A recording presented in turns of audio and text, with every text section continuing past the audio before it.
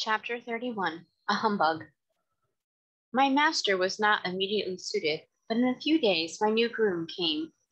He was a tall, good-looking fellow enough, but if ever there was a humbug in the shape of a groom, Alfred Smirk was the man.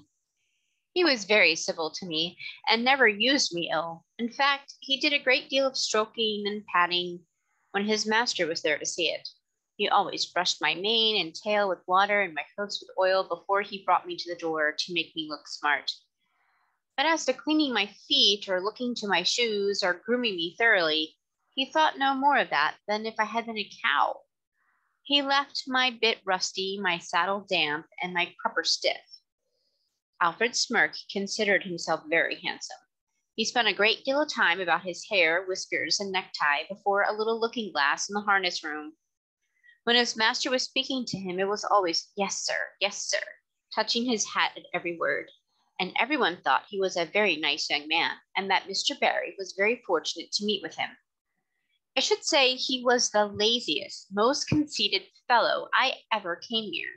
Of course, it was a great thing not to be ill-used, but then a horse wants more than that. I had a loose box, and might have been very comfortable if he had not been too indolent to clean it out.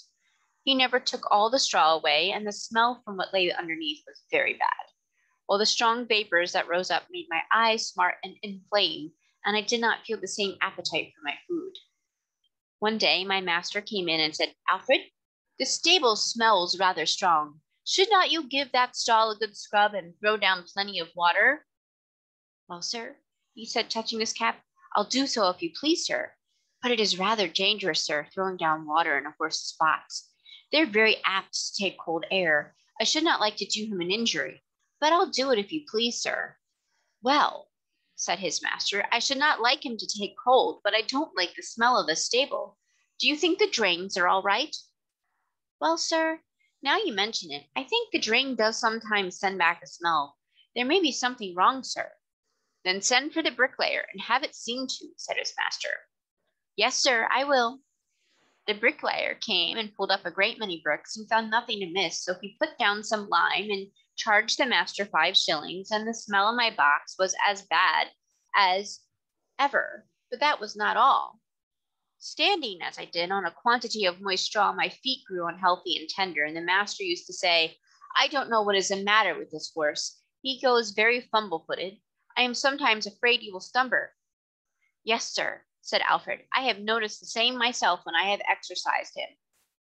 Now, the fact that he hardly ever did exercise me, and when the master was busy, I often stood for days together without stretching my legs at all, and yet being fed just as high as if I were hard at work. This often disordered my health, and made me sometimes heavy and dull, but more often restless and feverish. He never gave me a meal of green meat, or a bran mash, which would have cooled me, for he was altogether as ignorant as he was conceited. And then instead of exercise or change of food, I had to take horse balls and draughts, which, besides the nuisance of having them poured down my throat, used to make me feel ill and uncomfortable.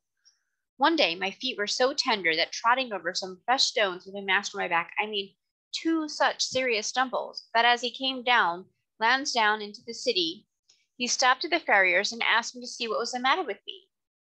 The man took up my feet one by one and examined them. Then, standing up and dusting his hand one against the other, he said, "Your horse has got the thrush, and badly too. His feet are very tender. It is fortunate that he has not been down. I wonder your groom has not seen to it before. This is the sort of thing we find in foal stables, where the litter is never properly cleared out. If you will send him here tomorrow, I will attend to the hoof, and I will direct your man how to apply the liniment which I will give him."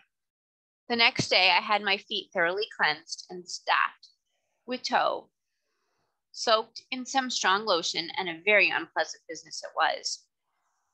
The farrier ordered all the litter to be taken out of my box day by day, and the floor kept very clean. Then I was to have bran mashes, a little green meat, and not so much corn till my feet were well again. With this treatment I soon regained my spirits, but Mr. Barry was so much disgusted at being twice deceived by his grooms that he determined to give up keeping a horse, and to hire when he wanted one. I was therefore kept till my feet were quite sound, and was then sold again.